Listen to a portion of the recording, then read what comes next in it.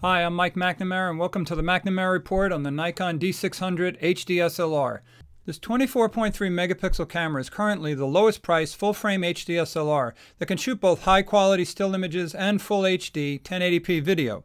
It shares many features with the more expensive 36 megapixel D800 introduced earlier this year, including the bright 3.2-inch LCD monitor on the back and several control buttons, such as the dual live view button that lets you switch between a live view of still imaging formats and video formats. For pros demanding the ultimate resolution, there's still reasons to opt for the D800, but for most, the D600 appears to be a better value.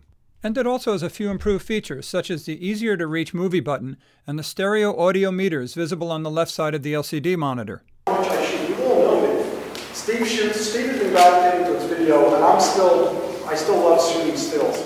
It also allows for simultaneous output of video from the monitor and HDMI cable out, with an option for uncompressed video through the HDMI cable to an external recorder.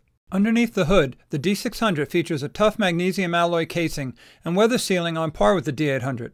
It also features a bright pentaprism glass viewfinder that provides superior detail, color accuracy, ambient white balance, and burst response compared to even the best electronic viewfinders. Through that viewfinder, you can see the advanced 39-point AF system at work, which is similar to the one found in the D300S, as well as keep track of important exposure details.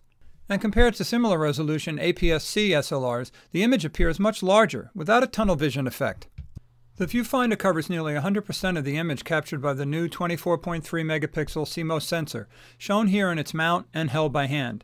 Like other Nikons, the sensor can capture in full FX format or crop DX format depending on the lens in use, but it's still able to capture full HD video in either format mode.